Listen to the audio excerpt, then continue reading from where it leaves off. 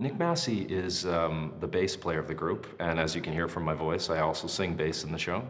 And, uh, and so he was sort of accredited to Frankie's early singing lessons. He was the guy who sort of coached Frankie early on and also was responsible for the arranging of a lot of the music. He sort of just heard it in his head.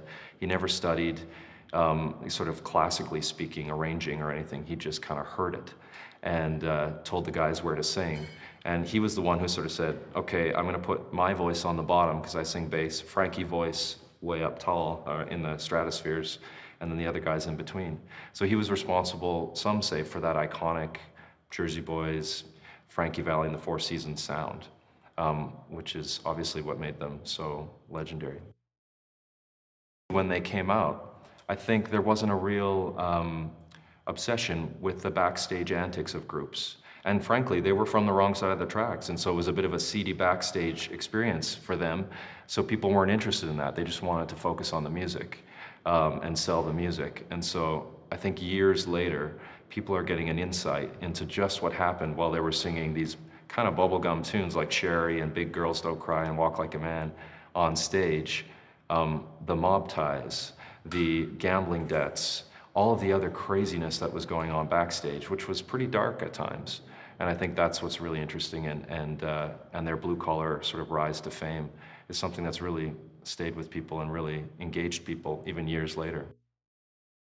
I think, as you see in the show and in the movie, they struggled for a lot of years to figure out what that sound was, and there was that missing piece of the puzzle.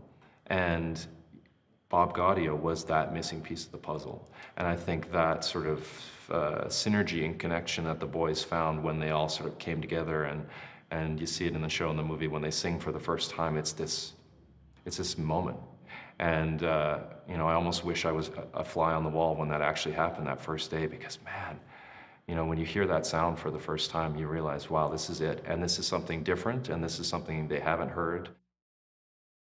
This particular group has underscored a lot of people's lives, you know, almost without even knowing it. I think so many people come and see the show. When we did the show, they're like, oh, man, I can't believe how many songs are from them, you know, that the Four Seasons wrote.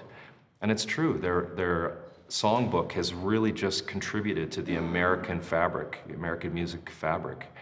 And a lot of people, you know, they can remember exactly where they were when they heard Sherry for the first time, or Dawn, or Marianne, or December '63, Oh What a Night. You know, these are all tunes that really resonate with people.